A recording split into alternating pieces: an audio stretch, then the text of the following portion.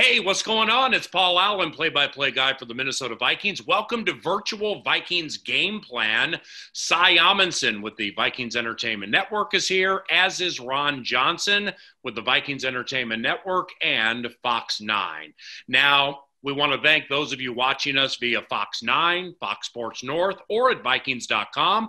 Those of you following the game plan, you know we're putting a wrap on the NFC North. So let's take a look at some 2019 statistical equity between the Lions and the Minnesota Vikings. The Lions finished 3-12-1 last year. Ron, when you look at those numbers, what jumps out? The fact that they were 32nd in passing defense, that has to get better. I mean, it jumps out at me for one. You draft a guy out of Ohio State, Jeff Okudah, who was the number one pick for them.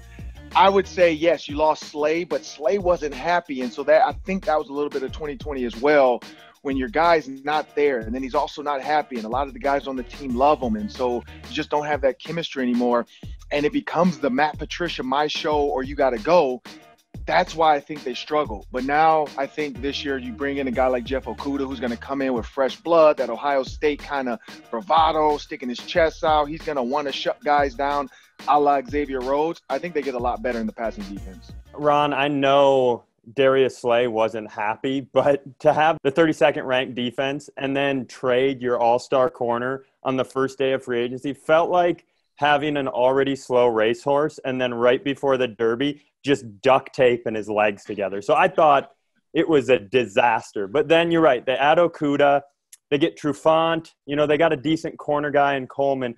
But there is a kid in Lions camp right now named Amani Oruwariye, and he is doing what Cameron Dantzler is doing in Vikings camp. He was a fifth-round pick 2 years ago, and he is making plays all over camp. So if a few of those guys can step up, you're right. They don't need to be the fifth best pass defense, but they go to 32-20 or 18, they might be a tough matchup.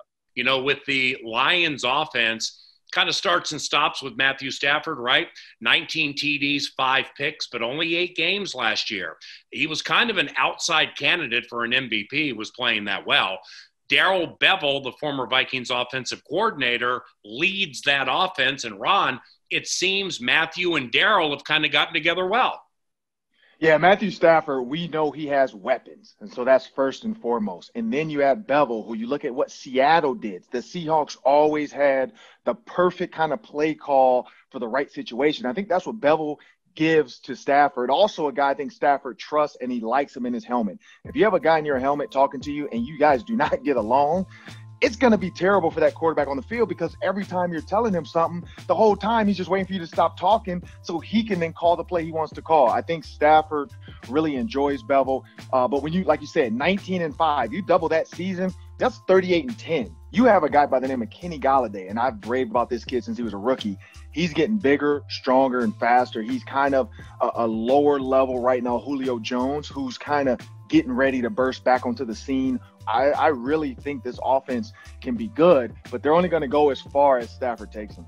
Well, I mean, I think the Seahawks always make the right play call with one glaring Super Bowl exception, Ron. But that was a good play call. That still is a good play call. If the receiver runs the right route, that's a touchdown. Lockett should have gone and got the ball. Let me stump for Darrell Bevell here for a second. At what point do we start recognizing the fact that he belongs in that quarterback whisperer category when they talk about gurus in this league? I mean, he worked with Favre in Green Bay, helped with his resurgence here. He was one of the only guys who went to Russell Wilson's pro day, brings him in, turns him into a Super Bowl champion and MVP. He comes here and he does this with Stafford in limited time. As a Viking fan, the one real concern I have facing the Lions this year is Darrell Bevell with those receivers and that quarterback. I just think he's a champ. Ron, to close, you mentioned Jeffrey Okudah, the 3rd overall pick in the draft from Ohio State, with Darius Slay gone to Philadelphia. You've watched Okudah markedly more than us. What kind of a player is he, and what makes the rookie good?